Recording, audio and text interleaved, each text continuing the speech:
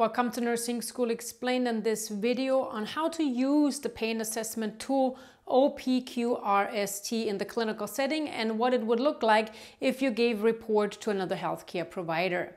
So OPQRST stands for onset, provoked, quality, relieving factors, radiation and region, and then severity, treatment tried, and or time. So here's the example.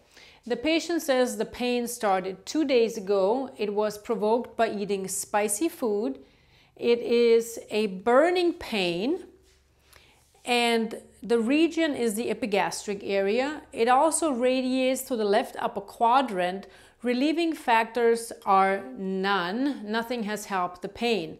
The severity is currently a 5 out of 10, and the treatment tried includes Tums over the counter that didn't really help the pain at all. So they're currently still at a 5, and then time frame 2 days ago, but we have already covered that here in the O.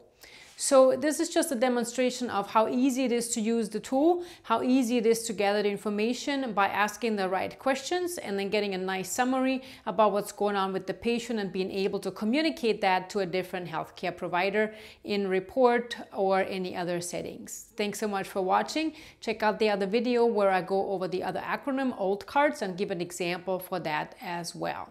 Thanks so much for watching. See you soon.